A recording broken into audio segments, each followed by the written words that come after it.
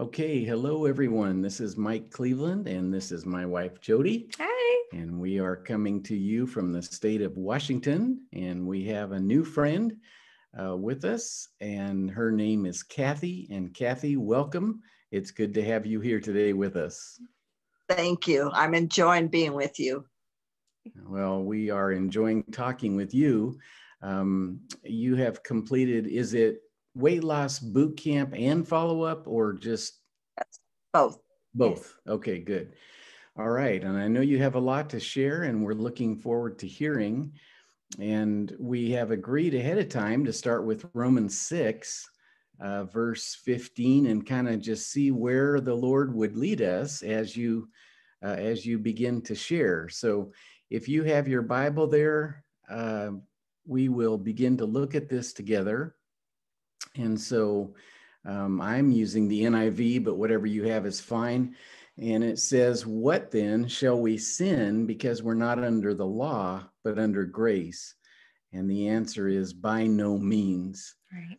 And so we are taught here, aren't we, Kathy, that grace is not an excuse or a license to sin.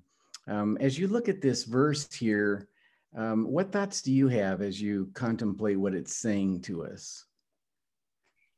Well, I don't have the liberty to go on sinning, by no means. Right. Yeah. Even though I'm under grace. Yeah. Yeah. And I think one of the reasons is in verse 16, it says, "Don't you know that when you offer yourselves to someone as obedient slaves, you are slaves of the one you obey, whether you are slaves to sin, which leads to death, or to obedience, which leads to righteousness." And so in verse 17, you want to read 17, Jody? But thanks be to God that though you used to be slaves to sin, you have come to obey him from your heart, the pattern of teaching that has now claimed your allegiance. So Kathy, as we look at this together, it says that you used to be slaves to sin. I definitely was. I felt real keenly the truth of this passage. I'm sure you do as well. But, for me, that looked like at least 40 pounds of gluttonous weight on my body. It looked like laziness. It looked like dishonesty and um, all kinds of acts of the flesh and things like that. As you look at this verse, what do you agree with this? Are you relating to what it's saying here as well? I was a slave to sin. Whenever food called, I went and ate all the time, and plenty of it. Right. And isn't that, typically in the church, we don't think of overeating as sin. It's kind of like gossip, right? It's everybody just, it's sort of, and yet in God's eyes, what you're saying is that you were a slave so that when food called, you had to obey and simply go and eat. And that's the way I was as well. I think of food as my master. It really had mastered me. And I'm sure that you felt that way as well, right? Sure. Yes. And so when you think about being mastered by food, what are some of the ways in which you would say that it had mastered you? It was always in my mind, always calling me. I never skipped a meal, and I ate between meals a lot. And it controlled me. There was nothing I could do to make it not control me. Right. That's exactly the description. And I'm sure others that would be listening and watching would be saying, yep, that's exactly what I experienced as well. So you've described that well. When you say that nothing would set you free from this, were there things that you had tried previously?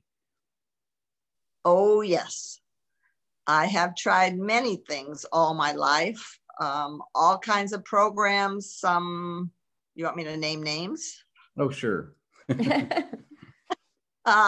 There was a 12-step program for weight loss. There was Weight Watchers. There was Gwen Shamlin's program, and I'm sorry to hear that she died, but she used Bible verses that were helpful. Many of them you have used. I think that's about it. I tried even diabetic diets, where you keep, the worst thing for me was keeping track of your food, having that. It was like an external thing that was very difficult for me to do, to write things down, to figure things out. God wasn't in control. Mm.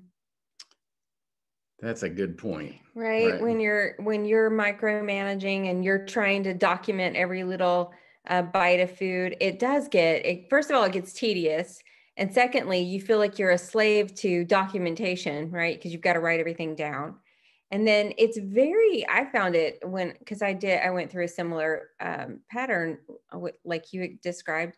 And I found it very difficult to be realistic about portion sizes, you know what I mean? Like, so I would have to measure it and weigh it, and it got to be so all consuming. Yes, I understand. Yeah. Oh. Totally. Yeah. So as you look at this verse, though, it says that you used to be slaves of sin. So Paul's referring here in the past tense, but something happened to these Romans. And right here in this verse, it says, you have come to obey from your heart the pattern of teaching that has now claimed your allegiance. In context here, Kathy, he's referring to the gospel of Jesus Christ, that pattern of teaching that talks about Jesus coming to give his life as a sin offering for us, of suffering in our place, of dying under the penalty of our sin to release us from it and set us free. Right. And so this is how I found freedom, is looking at the cross and seeing, wait a minute, Jesus took my sin. He bore my punishment in his own body. Therefore, it's no longer mine. Right. And I'm free from it. And that just absolutely changed my heart.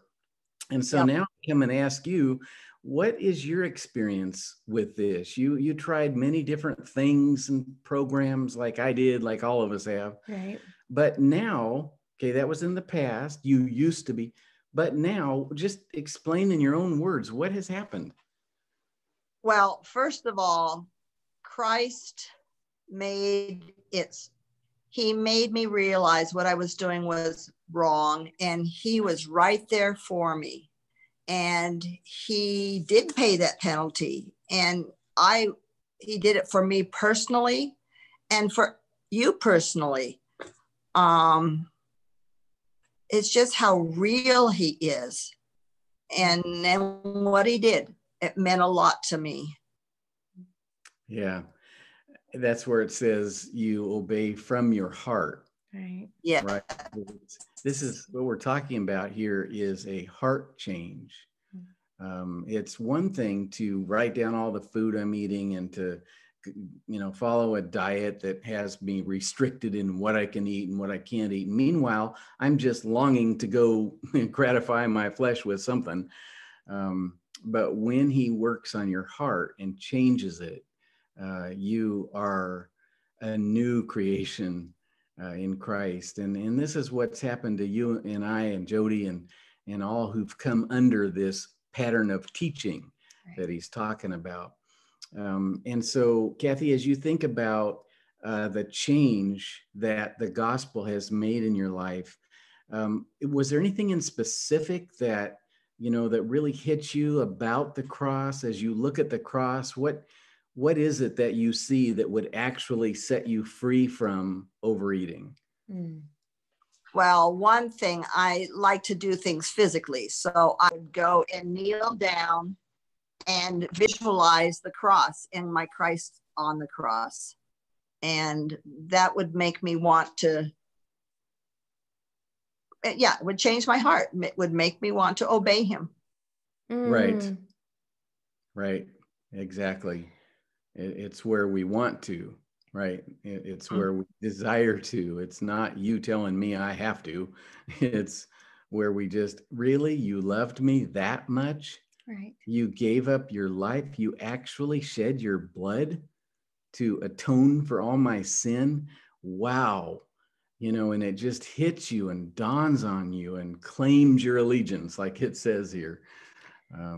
Right. And so. I'm visualizing you doing that and thinking the difference is that now you are going to Christ and the cross to receive what food you used to run to food to get, right? So you received love and you received comfort from Christ and his death and resurrection. And now you're able to easily say no to extra food because you don't need that. You've had those heart needs met, right? Yes. Right. Yeah. That's so and so personal. I mean, in your mind, you can see him up there. Yes. I mean, I can see him up on the cross. Yes. Yeah. And what love, right? Right. Totally. What tremendous love. And that love is life-changing. And that's what it says in verse 18. Do you have verse 18 there, Kathy? I do. You have been set free from sin and have become slaves to righteousness. Oh, yes. There's power. There's power in the gospel. Yes. It actually changes what we're slaves to. The good thing about being a slave to righteousness is that we don't go back to the slavery to sin. It keeps us, right? Just like you described before. So food would call your name and you'd felt the need to just go and obey. Same with me. Now, Christ calls my name. Yeah. And he, in so doing, and he won my allegiance, I become a slave, a happy captive to righteousness, which means eating in a manner that honors him, exercising when I can, and things like that. Kathy, tell us how your actual eating has changed. Well, I used to eat 3 meals a day and snacks in between a lot. So it was more like 6 meals a day. And then I watched the introduction where she talked about intermittent fasting. And my daughter had talked about that before, but it didn't seem possible that I could even do. So I prayed about, Lord, what do you want me to do? And this is in the boot camp. And I told my girlfriend, I can do anything for 30 days. I'll just do it and give it a try. So it's in March, and we had a trip to Disney World with the family. And I was eating less, but still 3 meals a day. When I got back from our trip, I went on the intermittent fast where I eat breakfast at 6:30 or 7 because I get up around 5. And then I have dinner at noon. And then I don't eat the rest of the day. And I've never skipped a meal in my life. Never. And I thought, I don't know how my daughter's doing this, but anyway, I did. And so then it was only 15 days because it was halfway into the boot camp for me. And I loved it so much. I chose to go on to the course afterward, and it became my doing the Bible verses, which I wrote out and I'm going through again because it has really changed my life as I go to God. Exercise, I love to exercise. It's not a problem for me. I ride my bike twice a week, many miles, maybe 40, 50 a week. Wow. And then I swim and I walk with friends. So that's not a problem. I'm not lazy, but I overindulged in myself big time. Yeah. You know, somebody listening to you right now is going, I identify with you that I never skipped a meal in my life. And now I'm hearing you say that you eat a breakfast in the morning, and then is that it for the day? And No. eat lunch and then nothing further until the next breakfast, or what? Right. So from 1 p.m. till about 7 a.m., I'm not eating. And it made sense to me that your body needs a rest. And so that helped me also. But then if food calls to me, then I go to the Word. Then I go look to Christ. And I get help from him, because I've been doing this a long time, like what, 80 days now, but still there's a little temptation every now and then. So sure. I know what to do, because my Lord is so personal. Yes. Amen. He's loved you so much. And that really affects our hearts, doesn't it? And then it affects our actions. It's really beautiful how Jesus arranged the gospel for us and gave it to us. Yeah. But as they listen to you, I'm sure they're going, I could not in any world, go from lunch to breakfast. I would be hit with temptations. I would be fighting tooth and nail to stay away from the pantry and the refrigerator and all these things. And so they might simply ask you, how do you do this? Well, for one thing, I was doing my lessons at night when I would normally be eating supper, and God filled me up big time. It was huge. And sometimes I'd go for a walk just to get out of the house for something else to do, rather than, oh dear, the pantry's calling me. But it really didn't call me so much, because I was filling up on the Word and my Lord. Right. Exactly right. Yes. 30 days. Yeah. Sure. Yeah. Well, that's resurrection power. We often talk about the cross and the power of love, but Jesus died, he rose again, he's alive. And the same power that rose him from the dead works inside of every believer. And so we have resurrection power, we have Holy Spirit power, and that overcomes our flesh, the weakness of our flesh. And so I love to hear what you're saying. It ministers to my heart. I know it will to many others as well. Just as we continue on with this passage, it says, I'm using an example from everyday life because of your human limitations. Just as you used to offer yourselves as slaves to impurity and to ever increasing wickedness, so now offer yourselves as slaves to righteousness leading to holiness. I think, again, as you look at Jesus on this earth, he had offered himself up, in essence, as a servant, a slave, a bond slave. One who would obey the Father at all costs. And he obeyed unto death for us. And he calls all of us to do the same, to say, here I am, God, I give myself to you, and I'm offering myself to you as a slave. Did you notice how it said that wickedness is ever increasing?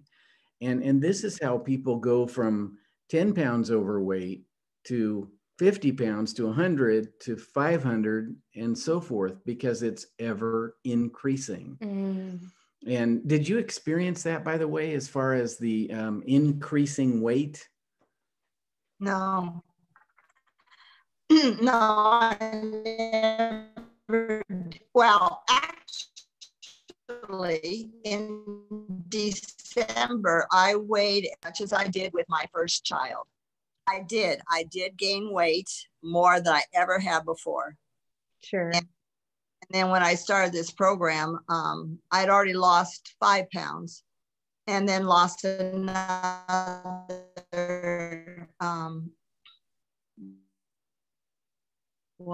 10 more. That's so good. Yeah. Great. Yes, it was more than I ever had before. Yeah, that's exactly right.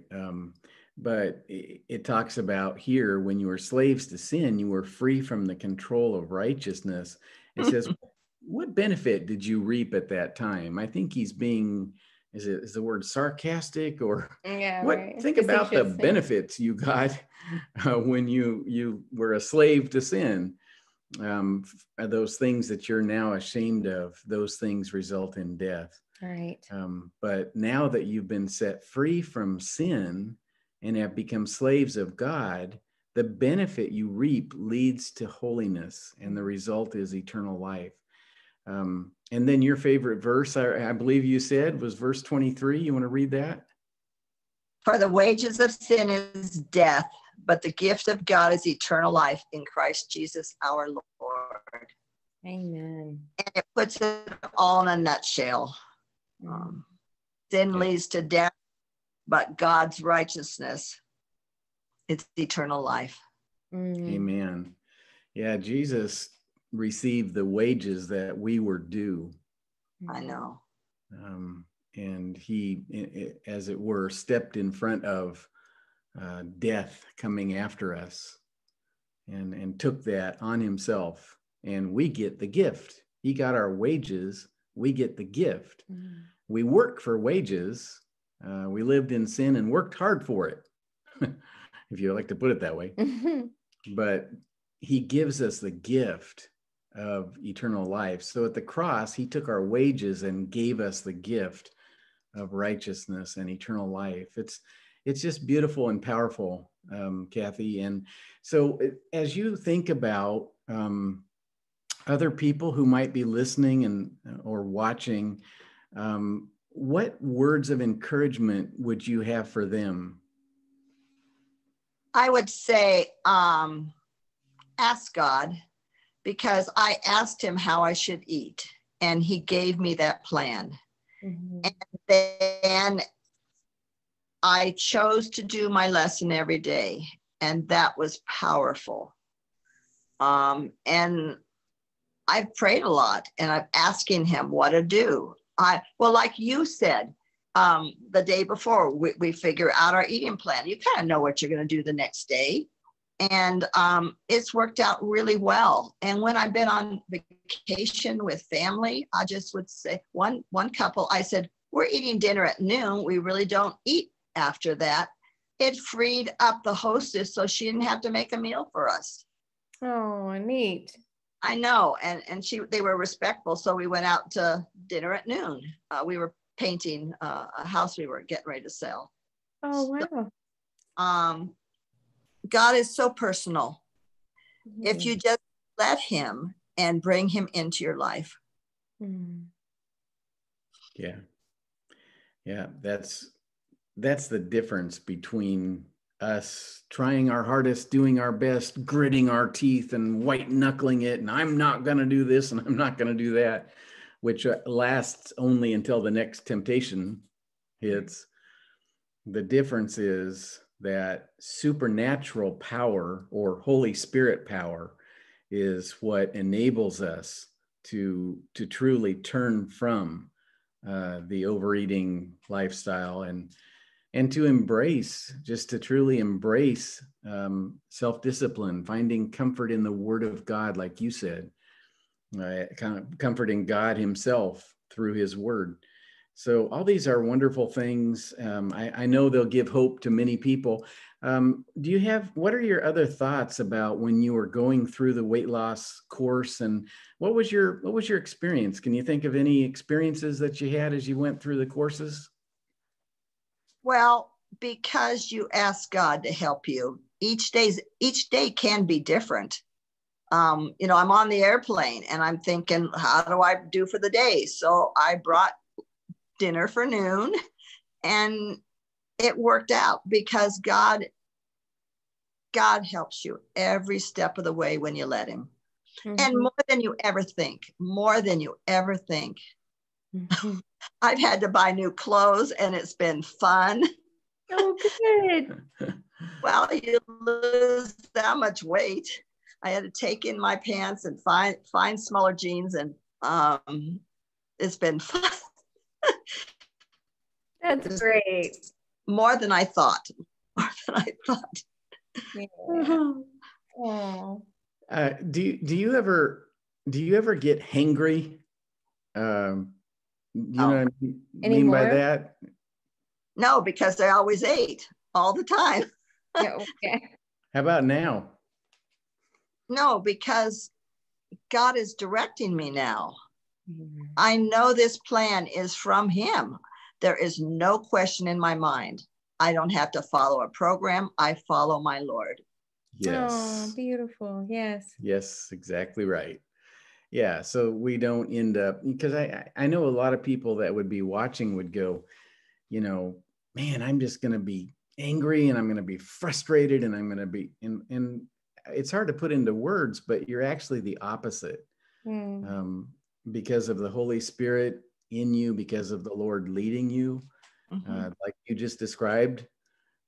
It's, remember, the fruit of the Spirit is love and joy and peace, patience and kindness and gentleness and self-control. Right. These are all the fruits of the Spirit. So we washed at the cross, and that enables us to walk by the Spirit, right? To be energized by the Spirit of God. And then we war against our flesh, but it seems like we're at complete peace. But it's because we're at peace with God and at war with our sin. But anyway, I've really appreciated talking with you. Do you have any final questions, thoughts? No, I'm just so blessed and encouraged to talk with you and to hear your testimony of how God has prepared you, given you this plan, equipped you, and enabled you to do it. It's just been lovely. Thank you so much for sharing with us. And I'm a little worried about when I go into the independent living place about how I'm going to eat 10 years from now. But my Lord's going to take care of that. He will. He will. And thank you. 10 years of walking with him, and he will prove himself to you over and over, right? Wow. Right. Well, do you have any final thoughts or words, Kathy, as we bring this to a close? No, Lord bless you in your ministry. I really like the testimonies that you send out weekly about the different programs that are going on. It's truly God powered. Yeah. Praise the Lord. That's good to hear. I also like, when I'm tempted or falling short, I can always run to the cross. Always run. I think that's where all the power is. That makes the difference between merely being religious, you know, and experiencing actual supernatural power. And we know that, I can't remember where it is right now, but one of the passages of scripture says that some people have a form of godliness, but deny the power. And so in essence, they're denying the work of the cross, you know, which is the gospel, the power of God unto salvation and the power of God for us who believe. And it's just power. So I appreciate so much talking with you. Jody and I do, Kathy, and we thank you so much for coming on and taking your time to share with us. Thank you.